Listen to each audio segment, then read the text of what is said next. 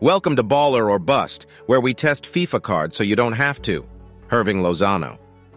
Didn't even realize he's not in the Serie A anymore till after I completed the card.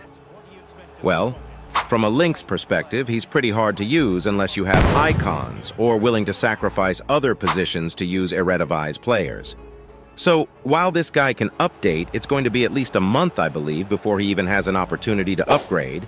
And by then, he's going to be way behind the power curve, because even now, this card is just average. He's pretty quick, sure. But besides that, I mean, his stats are just pretty lackluster. He's only got 80 composure, which we hate, 61 strength, low curve on passing, and his dribbling animations were a bit weird as well. Only 3-star weak foot, too. If you need FC24 coins, check U7 buy, code ZAID for 6% off.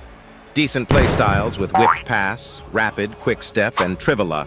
But overall, his plus sides are just not enough to justify completing this SBC, especially at the ridiculous price of 120,000 coins.